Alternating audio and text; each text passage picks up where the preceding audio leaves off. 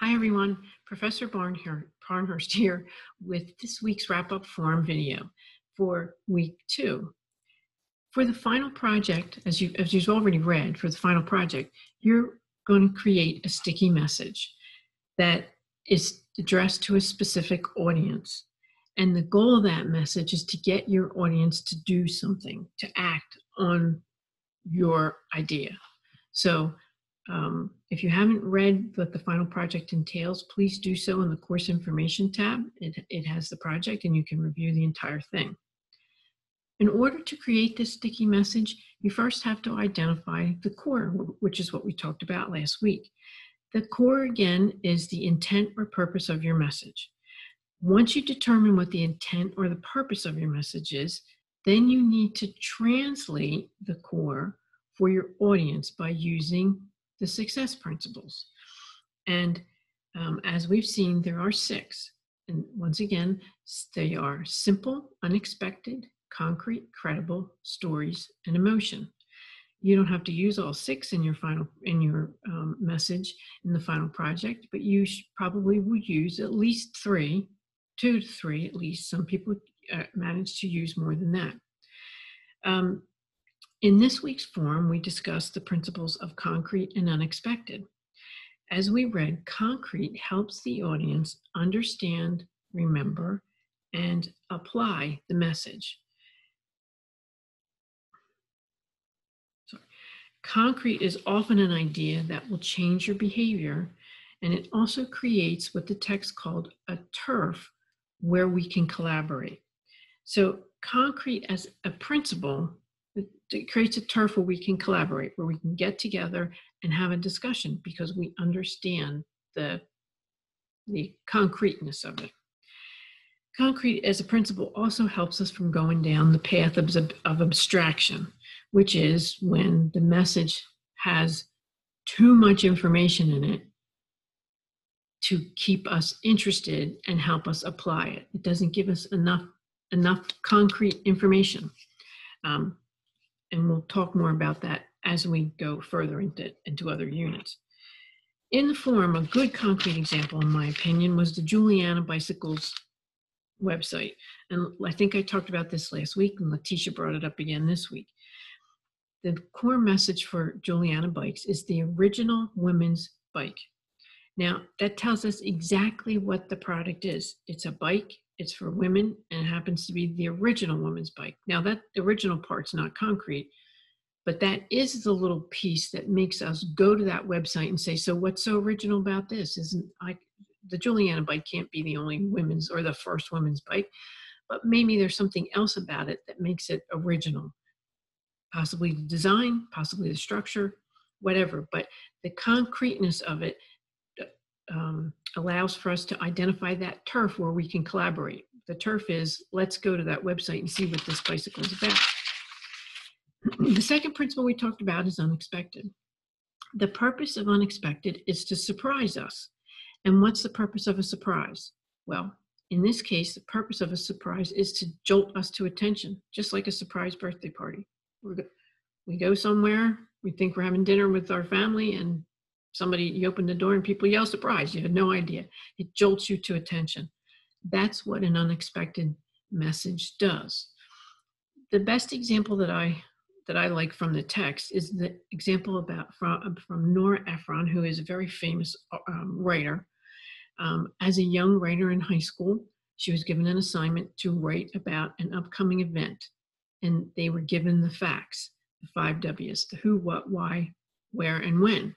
But what she realized that it's not enough to know about the facts. You have to understand what the point is, what the point of the story will be in order to get somebody to act upon it.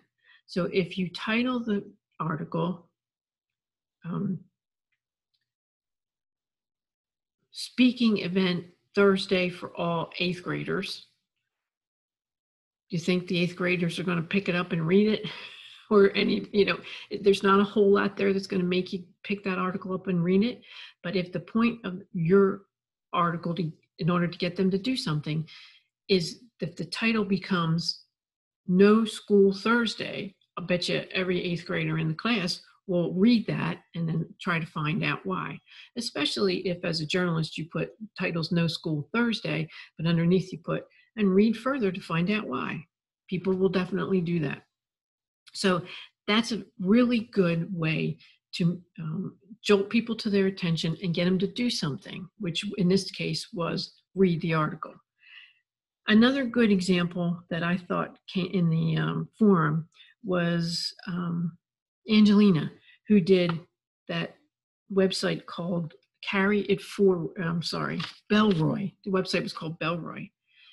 The name had nothing, the name was completely, it meant nothing to me. And if I were, unless I were searching something and stumbled on it, I would never heard of Bellroy before. But the message said, the core message was, carrying it forward since 2010. So when you read that name and you saw that tagline, carrying it forward since 2010, it could be a number of things. Carrying what forward? Tradition, somebody's family story. What could this possibly be? Bellroy sounds like a name. Maybe it is somebody's family story. But when you open the website, what do you find? Purses. What a clever way to say to people, carrying it forward to 2010. You don't work backwards with a purse, do you? You walk forward.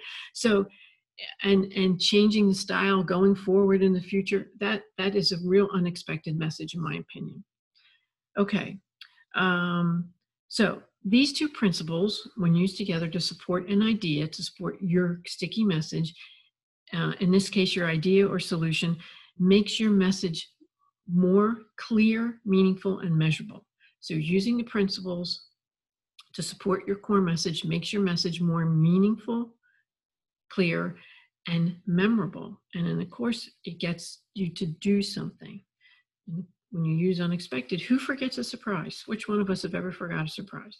So keep that in mind as we move forward and learn more about the next success principles. This week, we move on to the principle of credible. This is one of my favorite principles. I'm sort of a data person, and I kind of like to know that things are credible, especially in your forums, that you're just not making things up, that you've actually done your homework, you've done your research, and you do know what you're talking about. You'll see in our readings that there are 5 ways to make a message credible. And most importantly, you'll see that you must use your own ethos, which is your credibility as a presenter. You need to come off as a credible presenter. And how will you do that? Using one or more of the 5 ways that the text talks about.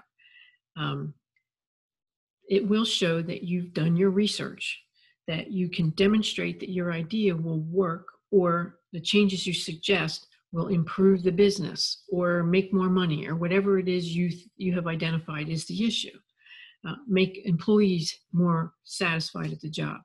But it's incredible. The key is using your ethos to demonstrate your credibility, and using one or more of these 5 ways to demonstrate that. The forum we have this week will address something called urban legends, and you will be identifying what makes these urban legends credible in your mind. You'll recognize them? Why did you believe some of these as a kid growing up? Why do some people still believe these things? And why do they last so long? What makes them credible that years and years have passed and people are still telling these urban legends? So pay special attention to that, and I think you'll enjoy the forum. Okay, so for this week's assignment, you'll do something called the audience analysis. And I want to remind you that every week, the assignment that you have is just one stepping stone or building block towards your final project. So every week, I correct your assignments as early in the week as possible. Usually by Tuesday evenings, they're corrected. And I provide you with feedback that will help you in the creation of your final project, as does the assignment. So make sure you look at that feedback before you go on to the next assignment. And then it'll make your final project, you make the development of your final project much easier. So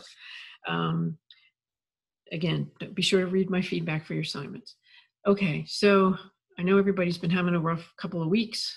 A lot of us are sheltering in place, or doing it voluntarily or not doing it voluntarily.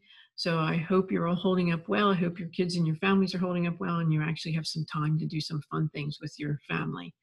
And I appreciate everybody, all of your support in the forums and keeping up with your work, because I know you probably had a lot of juggling to do this week and changes. So I appreciate that. I look forward to seeing you in this week's forum, and I'll be thinking about everybody as we're all going through this. I ask that you stay healthy, wash your hands, like they say, and if possible, stay in as much as possible till we get over this, and we will. It won't be as long as it sounds, but we will. All right, take care, everyone. I'll see you in the forum.